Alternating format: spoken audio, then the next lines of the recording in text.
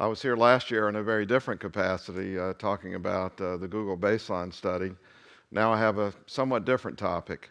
My real job here is really to be a front man for Taha, who will be following and showing you some very specific things going on at the FDA and opening up the knowledge base and the treasure chest that really exists inside of the FDA that it would be great if more people could access. So just my disclaimer here, I'm very early at the FDA, 2 months into it, and I can assure you not a day goes by that I don't learn something that's major, new, that I'd never heard of before. So my goal today is to review some ideas, but the implementation of these ideas is really work in progress, and it will evolve.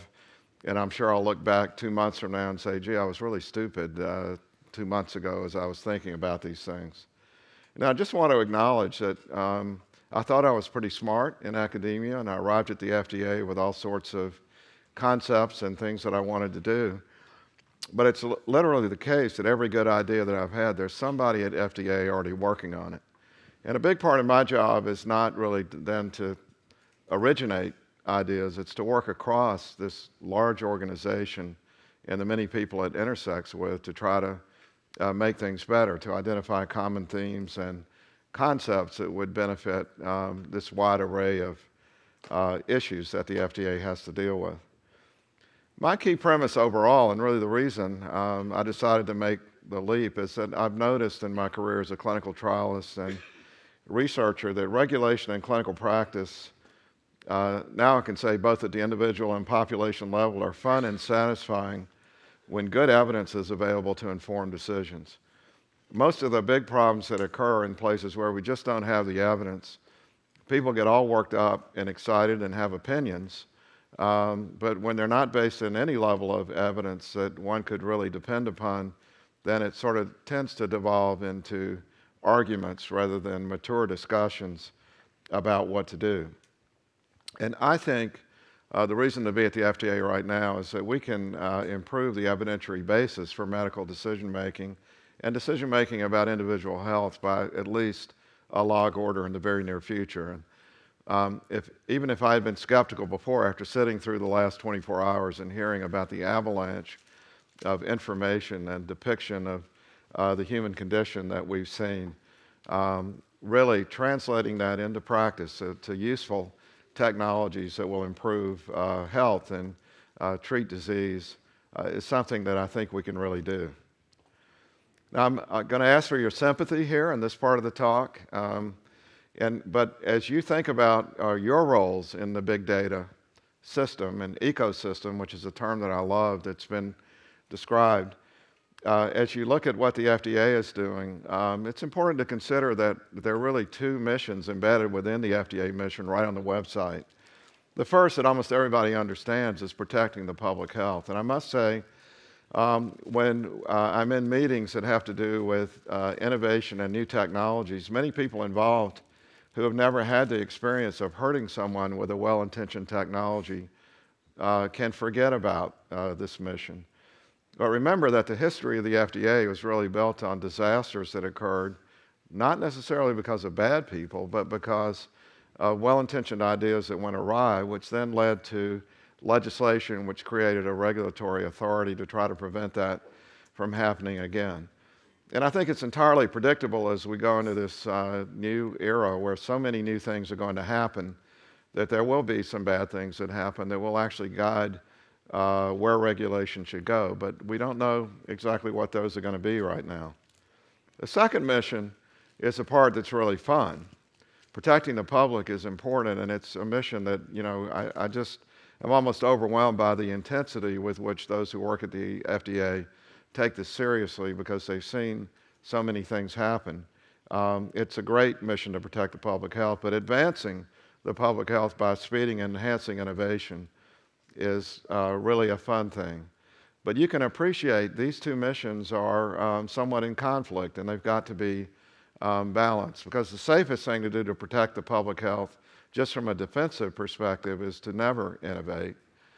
If you're going to innovate, there are going to be problems that occur, and it's finding the right set of feet on the accelerator versus a brake that's really, I think, the biggest challenge at the FDA right now. So continuing on the Please Have Sympathy theme, this is just to remind everyone the complexity of the organization that you're dealing with as you think about whatever aspect your interaction has with the FDA. Human and veterinary drugs, biological products, medical devices, the food supply, cosmetics, and everything that emits radiation, yes, including microwave ovens. So we have to deal with all of that and keep it in mind, and remembering that policies that have to do with one of these aspects, sometimes in a very complicated American legal system, can spill over into having an impact on policies in another area, something that I didn't appreciate enough until I got to the FDA. And in this advancing the public health, there actually is in the mission statement to speed innovations. I did catch a problem on the FDA website. It says make medicines more effective, but I would now expand that, and we're in the process of thinking about doing this. That obviously devices should be in this sentence also, in addition to diagnostics. And then finally, and not to be forgotten in this area, the FDA has a critical mission related to counterterrorism. And when you think about the 25% of the economy that's regulated by the FDA and the impact of globalization, the importance of inspections and understanding the supply chain for products and food that end up on your table or in your house, very much a key issue with the FDA. So what about these big cross-cutting issues that might affect big data?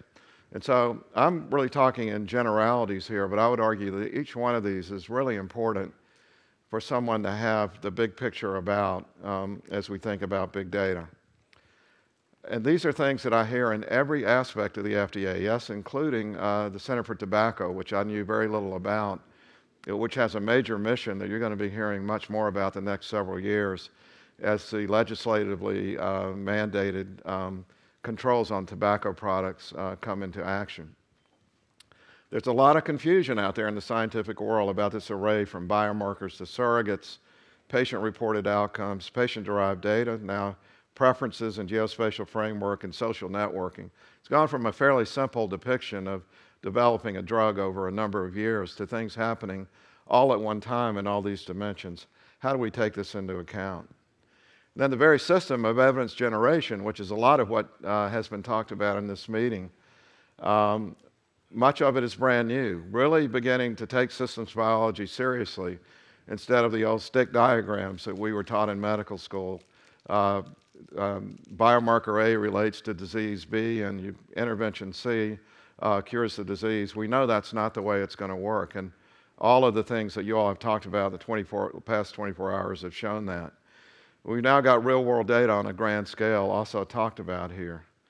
And I think there's a belief that I've heard widely shared here that I would subscribe to also, that curated data should be a common good. But we're working in an environment where protection of intellectual property is a major part that's written into the law that governs FDA, and working out the new rules that should exist in this world of a datafied environment, very important. And then patients at the center. It used to be that patients were benefiting from the largesse of all of us brilliant people that did medical research and developed products.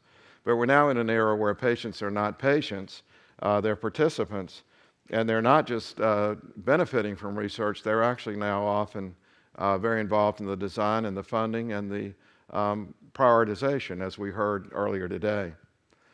And then ethics.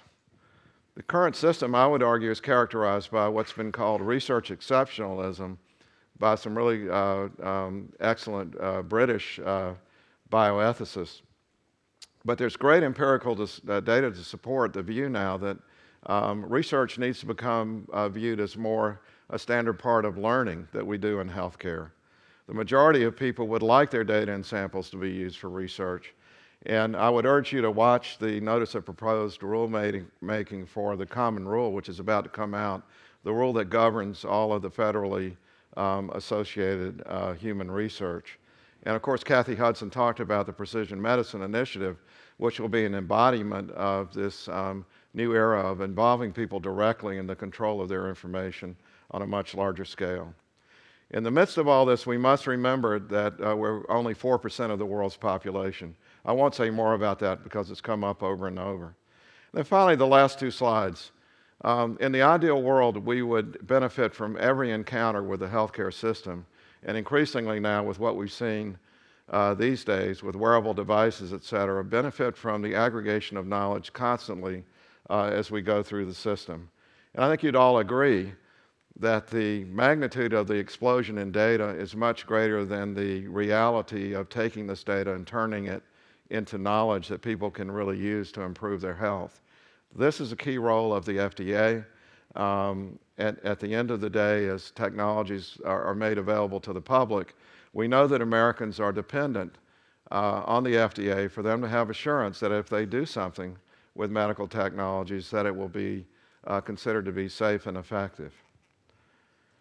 In order for us to play this role, though, it's not the FDA alone. We're part of a very complex ecosystem, as the point has been made over and over again, and many other people need to step up to the plate in ways that hasn't happened before.